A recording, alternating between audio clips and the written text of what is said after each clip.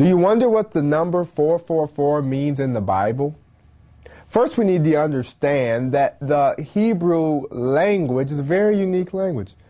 And oftentimes, most of the time, the names in the Hebrew have numbers that correlate with the names.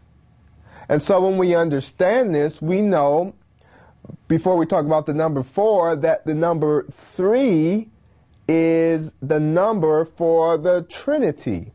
Trinity being God, 3 persons in one. Trinity, the triune being, is where we get that terminology from.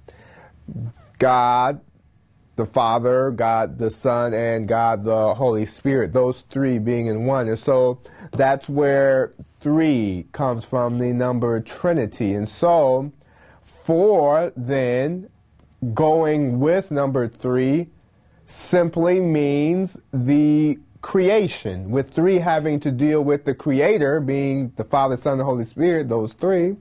So number 4 is dealing with the creation. That's the number of creation, 4.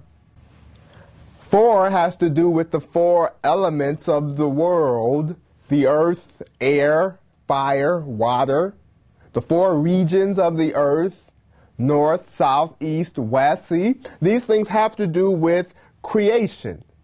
4, 3 plus 1. The Creator, God, Father, Son, Holy Spirit. Creation, number 4.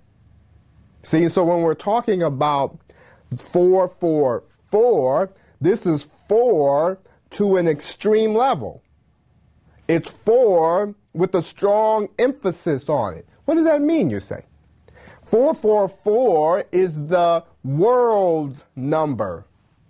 See, we're talking about that creation. That's creation, the world. 444 is the world number. And if we look closely, we see that the number for Damascus, that world number, is 444. Remember when we talked about the language of Hebrew having numbers that correlate with names? It's 444. That is Damascus, the world number for the oldest city in the world.